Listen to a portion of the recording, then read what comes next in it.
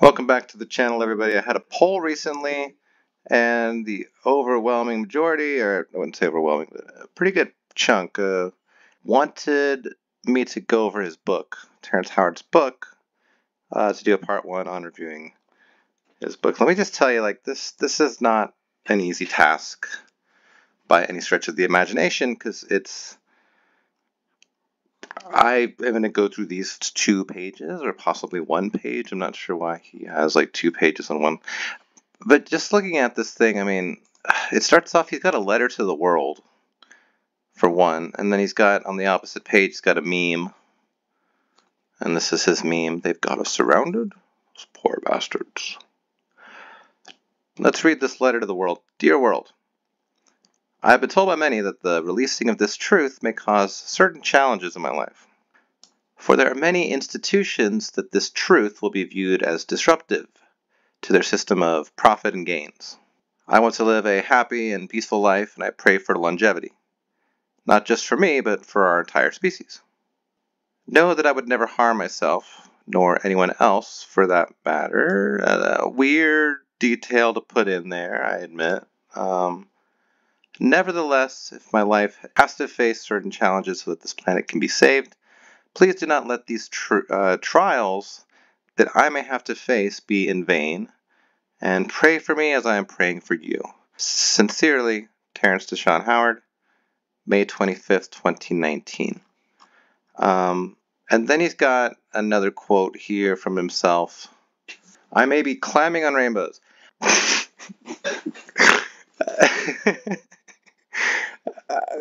That doesn't give anyone else like LSD vibes, because climbing on rainbows. Okay, I'm not making any accusations here, but it sounds like someone that I once knew that did a lot of acid. I may be climbing on rainbows, but baby, here goes.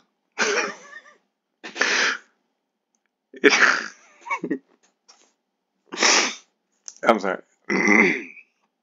It should never occur that the square root of a number, when added to itself, produces a result greater than the initial number squared.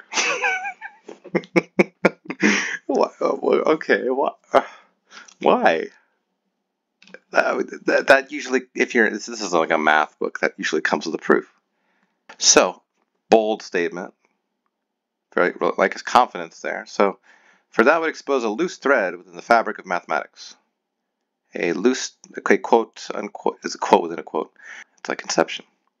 A, quote, loose thread capable of unraveling the very ground rules of mathematics, consequently ensuring the collapse of any system that is based upon its foundation. Ensuring? Like insurance? I think maybe he means ensuring with an E. This book's been out for a while.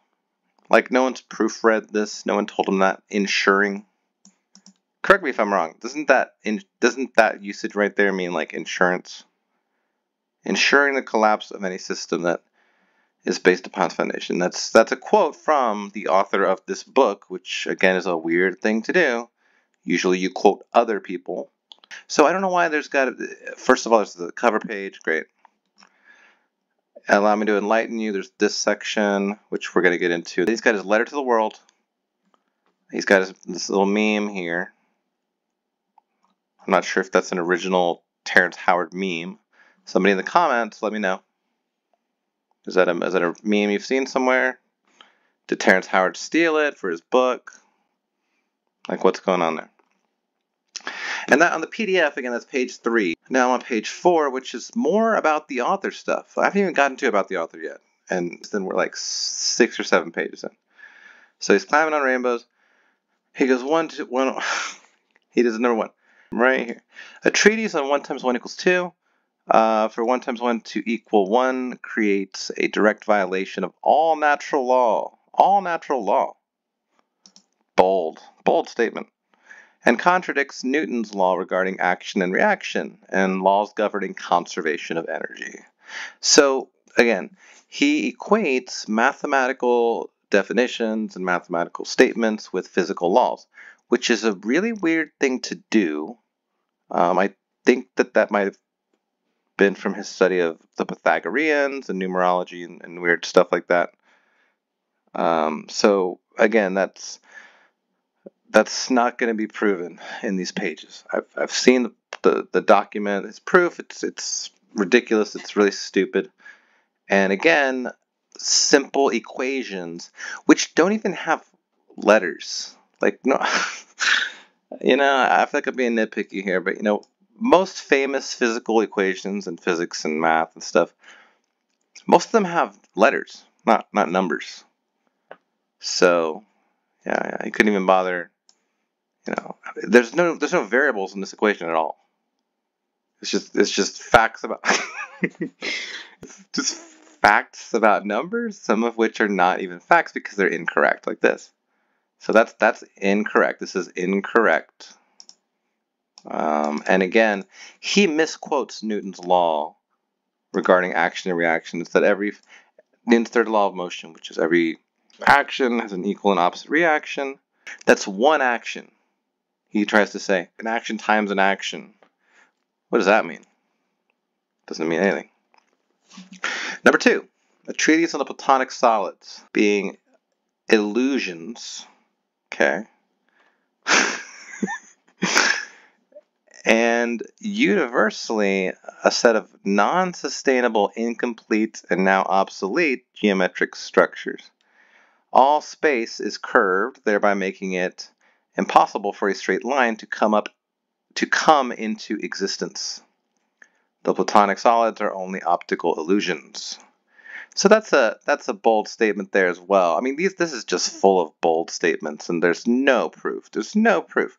This thing's what? 162. We're not going to find anything. Trust me. Again, he hates the Platonic solids. He's got a big vendetta against Platonic solids. He's not a big fan. He says they're non-sustainable, they're incomplete, and they're now obsolete.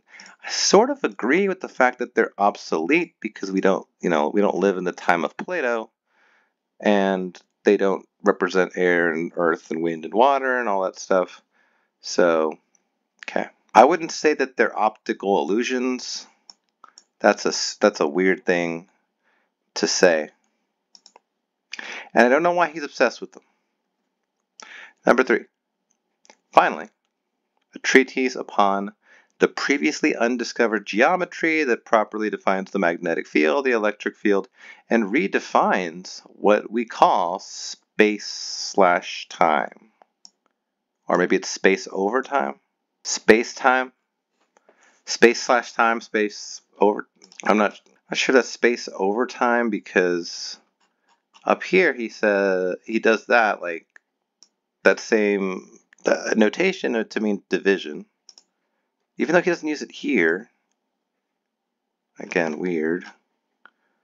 So, yeah, that's what this book is. It's in 3 parts, folks. In 3 parts. It's quite the summer reading. About the author takes up quite a bit of this. The human family. So about the author. Hello. Who starts it with hello? Hello, I'm Terrence Howard. I was conceived sometime. Oh God. My parents might have been listening to "This Guy's in Love" by Herb Alpert because because that was the number.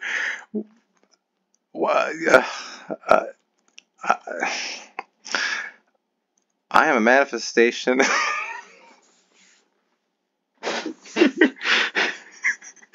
I'm a manifestation of all collected states of matter. A manifestation of all collected states of matter. I am aware of who I am. I make no excuses for what I am, nor for my over-curious nature. I accept my being, and I know that in order for me to occupy this particular place in space/time, every wave within the universe has to have cosigned my existence and must likewise be aware of my being in some cosmic sense or another. Every waveform in this universe flows through me and into every other waveform for that matter. This is a weird about the author section. This book is about the illusion of matter. The illusion of matter, y'all. Every wave is dependent upon my existence. This can't be real. Every wave is dependent upon my existence and my particular crest and trough. My spin, my charge, as I am likewise held together by every other wave that is. Yeah, that's the end of that sentence. I am necessary in order for all other things to be. Wow. I'm not making this up. I am necessary for all other things to be. And everything else is necessary in order for me to be. I don't think I agree with either one of those. I don't think I agree with either one of those notions. He's necessary for everything else. Okay, that's definitely not true. Everything else is necessary for him. No. How is some random person that you've never met necessary for you to exist? We are all one. Okay. LSD. I am the father of 5 children. And all that. I haven't any formal training in the field of mathematics. You don't say. You don't say. Nor do I hold degrees in any of the sciences. Nor do I hold degrees in any of the sciences.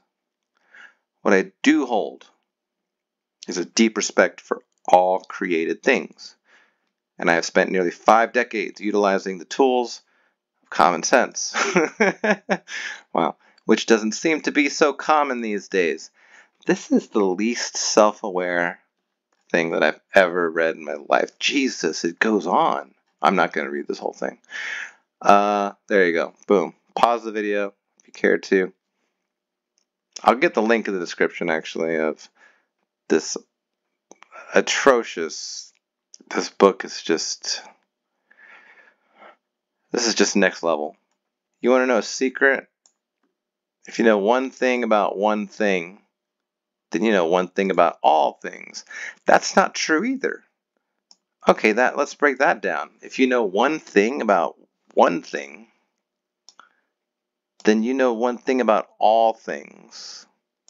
That's not true. That's the complete misuse of logical quantifiers. He's the existential, the universal quantifier. One thing, all things. Those don't mean the same thing. Ugh. This book is just so full of logical errors. It's ridiculous. Find the common factor and you either multiply by it or divide by it. Okay. Okay, there's a dedication to his wife. And a quote from Walter Russell and some photography. Then, by the 7th page of this PDF, now we're at the table of contents and we're at pictures of every section. Which, by the way, this is the most I saw the word unbalanced. It's the most unbalanced table of contents that I've ever come across. It's just read some of these things here. What do we have? He has the audacity to teach us Mathematics 101, basic principles of mathematics. He has got a periodic table of elements. Guess who that came from? Sound, it's wave dynamics, electromagnetic, laws of thermodynamics. He's going to explain the laws of thermodynamics to us, guys. A brief history of Babylonian logic and a glimpse into their daily lives. The daily lives of Babylonians. We're going to learn about that in this tome. The conditions of one, the world's departure from the gold standard. What does that have to do with anything? Common sense and mankind's hastened departure from it. Wow. A crash course in particle physics. Great. Terran wave fields, the linchpin common factor of all things, the flower of life, the garden of Eden. Universal mathematics, fruit from the sacred tree of life. So more religious stuff. Tetraan, Terran wave, all the stuff that he named after his kids and all that. Invisible states of matter. And that's his table of contents. So wow on that. So yeah, this is not a small feat by any stretch of the imagination. But I do think that it's worth going through this and really putting it to the giving some mathematical eyes on it. Anyway, stay tuned for more updates. Thanks everyone. Have a good time.